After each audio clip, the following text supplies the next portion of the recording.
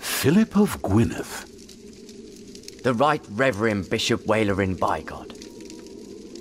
Please, sit down. Thank you, Right Reverend.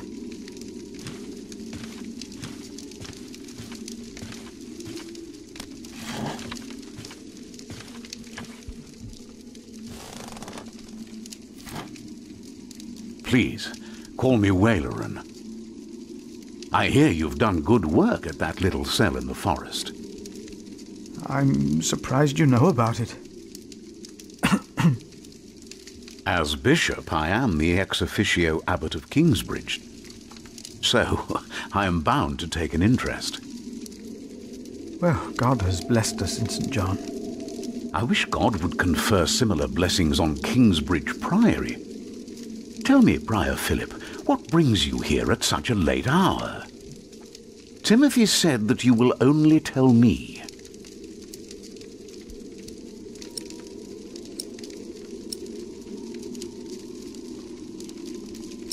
Casually mentioned Earl or the new king. I expect you know that Stephen of Blois has claimed the throne of England. With the blessing of the church. Already? I had heard of plans and of aspirations. This is very good. I have met Stephen. As bishop, I am much involved in politics. Of course, the church can never be involved enough. Now, how do you know of this? Ah, your brother Francis is working for Earl Robert of Gloucester, is he not? Did he tell you? I'm supposed to lie.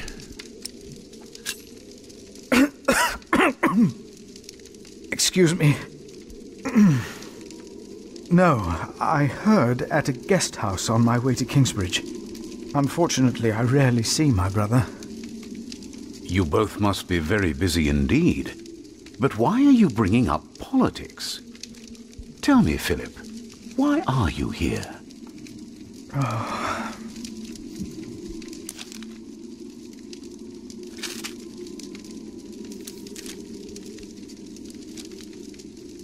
Was I wrong to come to you, my bishop?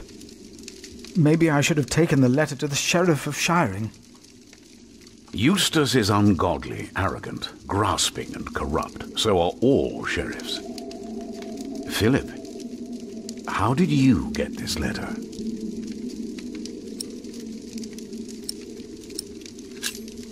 I found it among Prior James's documents in Kingsbridge. I am staying there for a few days. Prior James. May he rest in peace. Did he not order everything to be burned? You know about this? Sub-Prior Remigius mentioned it once. I asked them not to burn James's books. The brothers agreed. Well, and there you found the letter? Yes. Timothy, leave us. The tension is palpable here. And did you find anything else?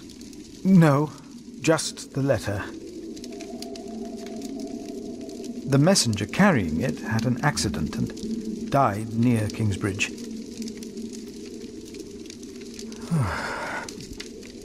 A war would cost so many lives. God thunders wondrously with his voice. He does great things that we cannot comprehend. The Book of Job. But this is not the work of God, but of Earl Bartholomew. You are truly the man I have heard so much about. I will call on friends of mine. Pray for us that we can put an end to Bartholomew's plan before it is too late. You did a brave thing for our church, Brother Philip. A brave thing indeed. You'll go back to Kingsbridge Priory now and forget about the sheriff, won't you? I will. And Don't speak of this to anyone there. I shan't.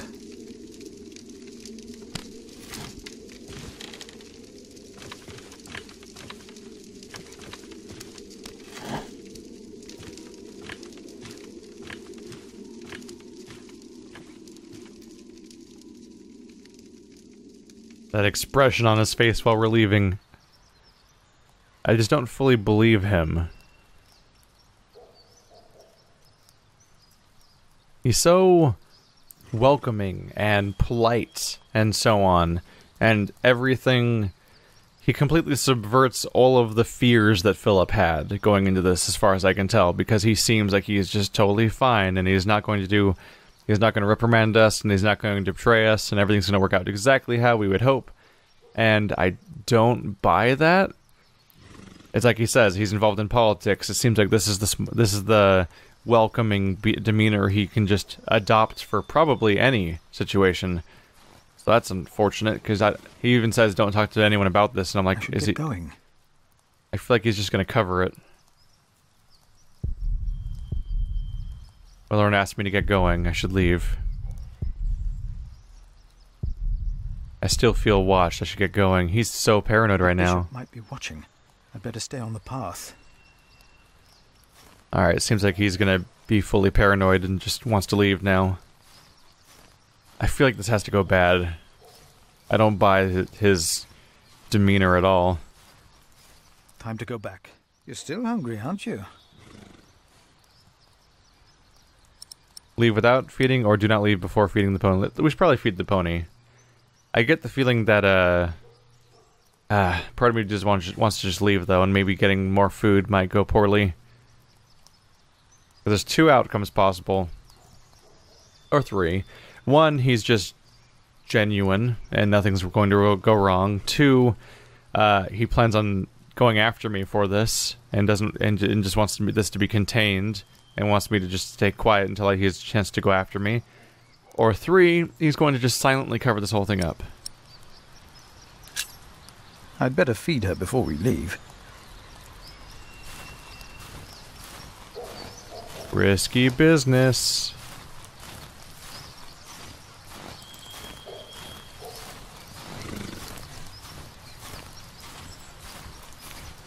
I already took some hay. Better leave the rest here. Is that my only option for feeding? Building, sunset. Beautiful. Soon it will be night. God will be my light.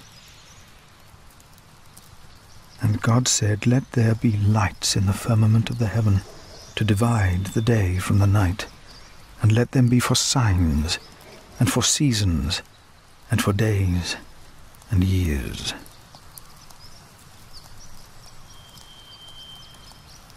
Oh, there's apples. Is that a bigger risk after the hay? Go thy way, eat thy bread with joy, and drink thy wine with a merry heart, for God now accepteth thy works. Barrels of apples about to be stored for the winter. Isn't part of the Bible? Isn't there an element of the Bible that involves like hospitality for guests or something? Or am I imagining that part as an outsider? My pony needs to be fed soon. Should I take some? I will take just a couple.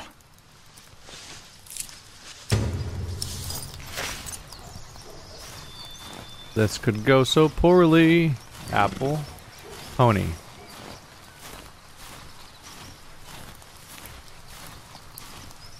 There you go.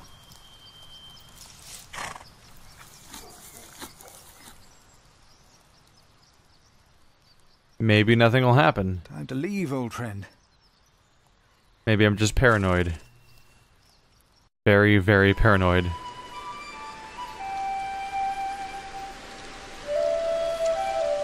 Did you pack enough food? It will be a while before you get to eat smoked venison again. Yeah, I took some. Anyone seen Martha? She said she had to piss. All right. I'll go get her. Uh-oh, how far did she wander off? You're a mason too, right? Uh-huh. So, what have you built so far? I'm sure Jack would love to hear about your work. Houses. What's all your work? Mostly carved Houses. rocks. I haven't built much yet.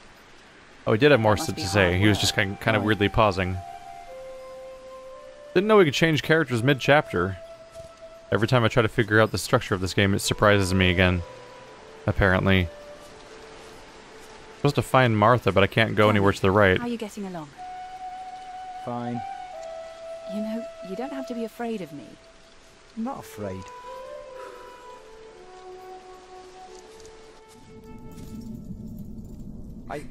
I think I'll go and look for Tom. Oh, she's crying back here.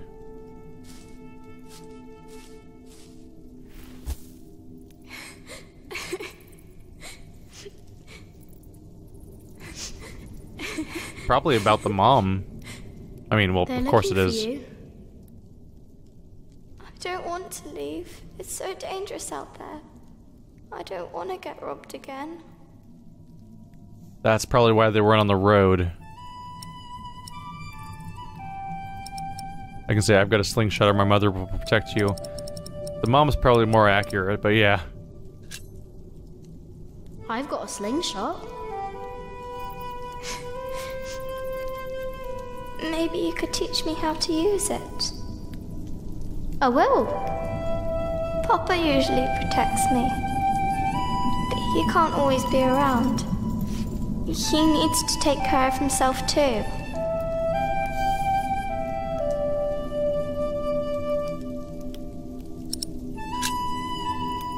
We're more now. There will always be someone around. No, that's not true. And I want to stay here where it's safe.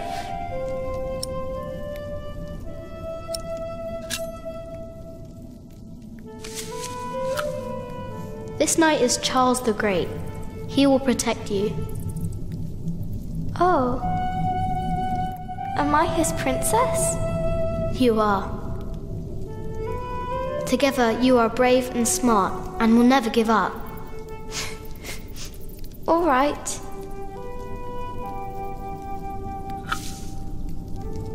I have to stay steadfast. Thank you, Jack. Martha! Where are you? Come on. We're going on a great quest. Listen, if you don't get back to your dad, he's gonna abandon a child again.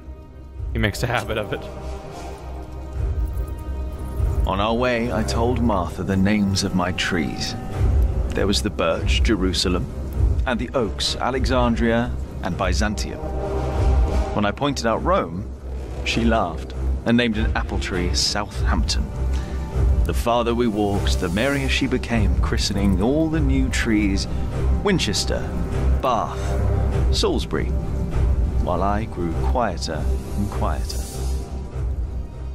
Oh, because she's coming up with more and more new names for all the trees, but he doesn't have names to call them anymore because he's leaving the place he's lived in all this time. There's some weird text formatting going on here. This one goes all the way to the edge of the box, but these ones are clearly like manually line broken. Huh. Finally, we arrived at a large road. This heads towards Shiring, Tom said. The strangest name of them all.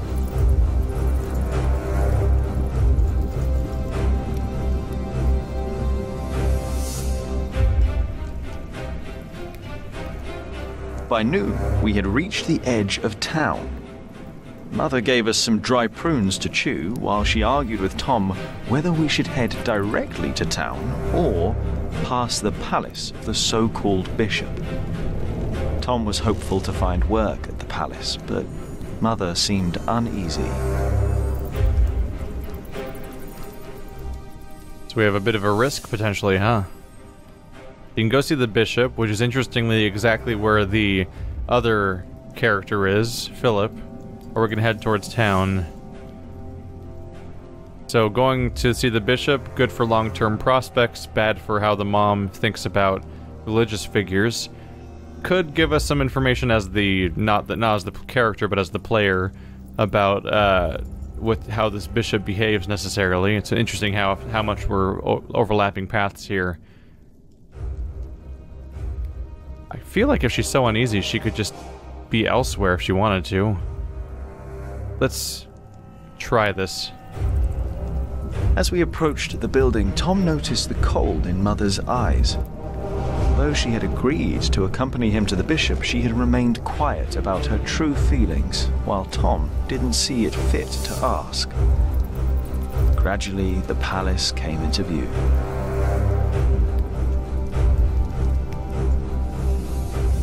You can keep walking towards the palace, or you can leave and turn towards town. Why is she so icy about the bishop's place? A servant to the Bishop of Shiring agreed to talk to Tom. He was hesitant, but not unwilling to hire a master builder for the winter. His expression changed, though, when he noticed Mother and me. "I am sorry," he said, not unkindly. "Maybe the Earl of Shiring will hire you. His castle is nearby, and I heard he may be in dire need of people like you." He smiled encouragingly, then sent us off, claiming his bishop had business to attend to at Kingsbridge Priory. You can see them back there too. Who's that other figure? We can see the bishop and somebody else. I don't recognize the robes exactly, but maybe we should keep them in mind just in case. Whoa. We have to, our option here is to go straight to Earl's Gate, apparently.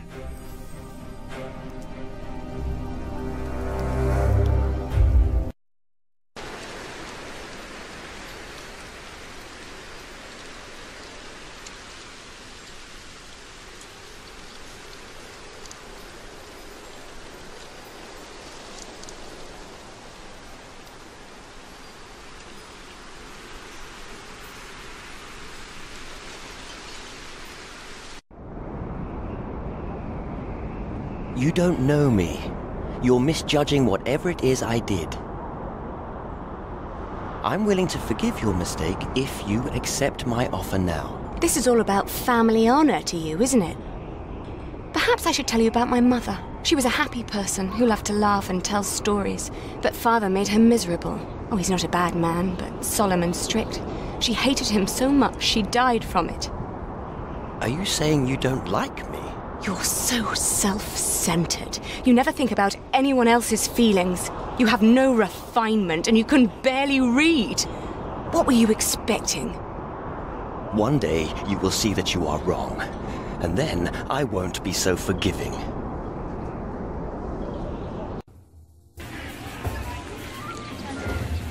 All right.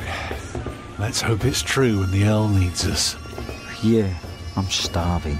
Alfred, keep an eye out. I'll be right back. And boys, try to get along. An eye out for what? Papa wants him to look for things that are broken. Some people don't know they need a mason until you show them. Papa could fix their walls or build a house. One man can build an entire house? I want to see. Learn what you can, but don't stray too far. Ugh. Why won't anyone just give me something to eat? All he does is sit around and grumble and complain constantly. Oh, look! She has the stick now. Interesting. She's making little drawings in the snow to entertain the child. It's a decent note. Like, some people don't know they need a mason until they talk to one. Here's a piece of broken stone right here. So this is where towns get water. A hole with stones around, Mother said. I bet Tom could build a well too. So the bishop turned us away. The best I can hope is that we don't get reported in some way. Don't know what to expect. They might have just politely turned us away, and that's the entire process, and it never comes up again. But I'm just concerned. I'm always waiting for something to go wrong in these scenarios. How do you instantly recognize these people as what they are, though? I guess she's wearing furs, but can that be that normal in a place that ices over like this? Jack, be careful. Don't get too close. You wouldn't want Jack to fall in the well. She's been to so many places and knows so much about life.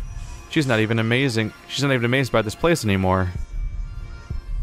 He looks a bit like Tom, but he's so different. Our old boy's like him. What is it with Mother? She seems different. She's less and more grumpy at the same time. Stay sharp, Jack. People are rarely what they seem. See that knight over there? What does he look like to you? A small bear or a duck? What? Okay, sure. He looks like a small bear. True, but even small bears can have an appetite for blood. Just because we are out of the forest, that doesn't mean there are no wolves about.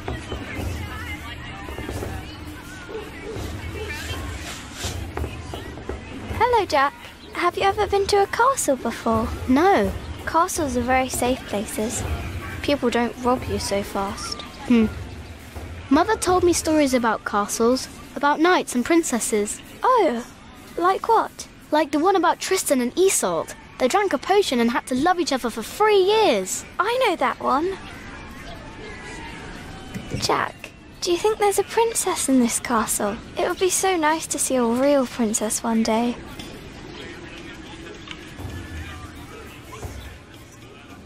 This poor little girl has traveled the road so long that her primary way of measuring places seems to be how often you'll get robbed at them. Hey, boy, come here. Say, what do you think about Tom?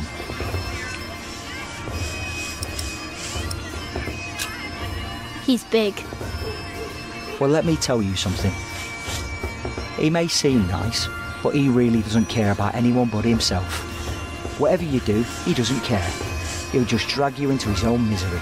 So take my advice. If you and your mother want to stay, you better learn to shut up and put yourself second. That's all I'm saying.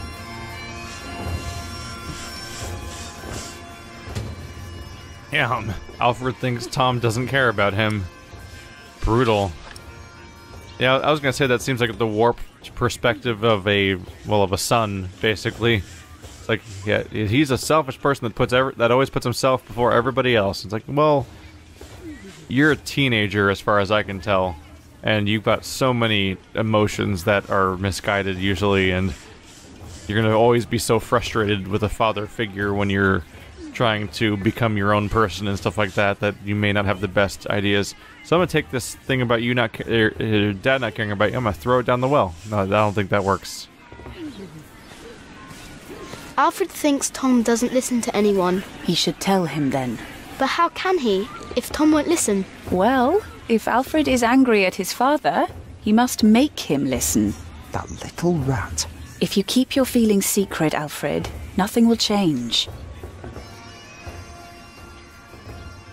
I'm just gonna tell everybody. Alfred doesn't like your father. What? Oh, maybe if Papa knew that, he could do something about it. He doesn't talk to Alfred that much. Now I'm gonna click on you with it, just to really confuse this. You should talk to your father. Why would I? I'm fine. I just wanted to be nice and warn you, that's all. He's so resigned to the permanent fixture of not liking his father. Oh boy.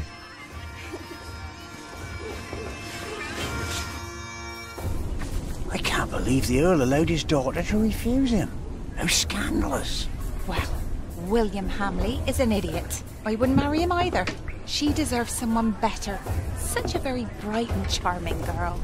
No, she's an arrogant one, just like her father. Don't see that. It's not arrogance. It's nobility. You have to be like that if you want people to respect you.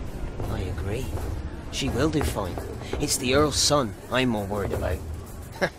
To think that coward is set to be next in line. At least he knows how to order people around.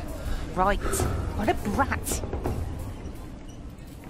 I can't help it. When people start talking, I always want to just stand still and wait for it to pass. Just to see if anything interesting happens. This is a really cool camera angle. Definitely the kind of thing that, like, if they're not careful about it, it could really, like, interfere through your ability to play the game if they get too showy with it. But this seems to be existing because it's actually like a... Yeah, it's a choose which direction you want to go map. Like, we're here. I can go up the wall, or I can go across the yard, and maybe even elsewhere. So they take this moment to show us this place that's actually like an alternate camera angle that effectively sets the scene. This is the setting we're at. This is how it's guarded. This is its scale compared to where we are. It's actually a pretty good idea, because in adventure games, you almost always have the exact same camera angle all the time. That vaguely side-scrolling angle that's like roughly level with your character, and your character's always the same size on the screen, and so on. Like, I've played enough that they'd always just look like it's that angle all the time. The Monkey Island camera angle and whatnot. So having a little shot like this actually really helps. I want to look at the wall. I've never been to a castle.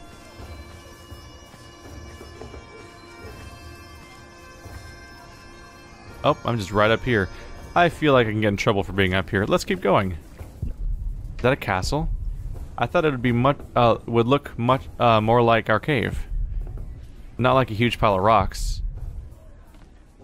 Kind of is a giant pile of rocks, yeah. Now I'm behind this wall. Oh, I can keep going. I'm inside the gatehouse now. Can I go talk to this guard? Look at this guard over here.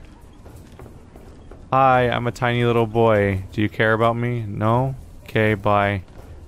Let's talk. Look at this knight up here. Is this the one that she said looked like a bear? I thought they were talking about the one in the background, but he's probably the one that looks like a bear.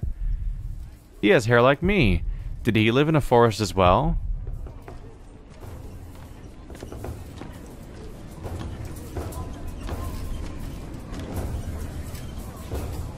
What is it, boy? You just want to stand there and stare? All right, then. Let's see what you've got.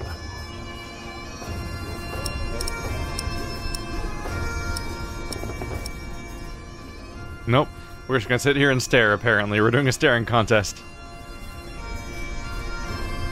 You're good. Could kill a boar with that stare. Pierce it like an arrow. Ever tried that, boy? Stare a boar to death? No, but I can kill a deer with a rock.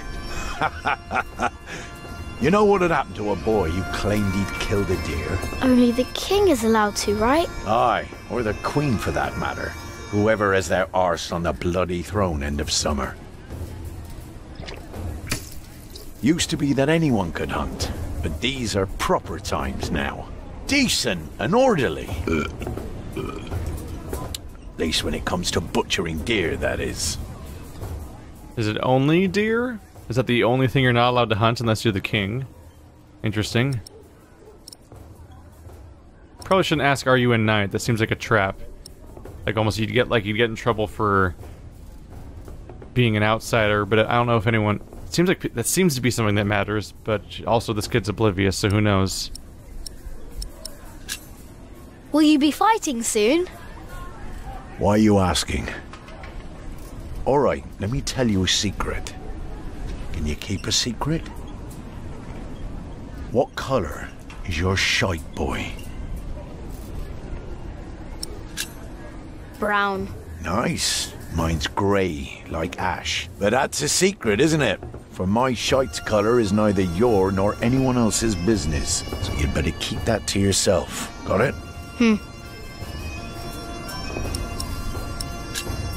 Are you a knight? I'll be damned if I wasn't.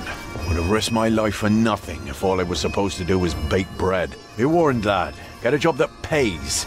Not one where you have to pay for a new horse every time someone kicks your arse. Being a knight costs you, especially when you're also a drunkard. Damn, if only I'd known. Huh. What a strange boy. I didn't do anything that strangely, did I? Hey, my friends... They wouldn't know. Oh, I was just curious. Mother said I should be careful with the sling, because it's supposed to be a secret. You get in trouble for hunting deer, apparently. Well, now where I've ended up. I suppose the other side of the keep. Yeah? Even this much later, the atmosphere is still thick as butter.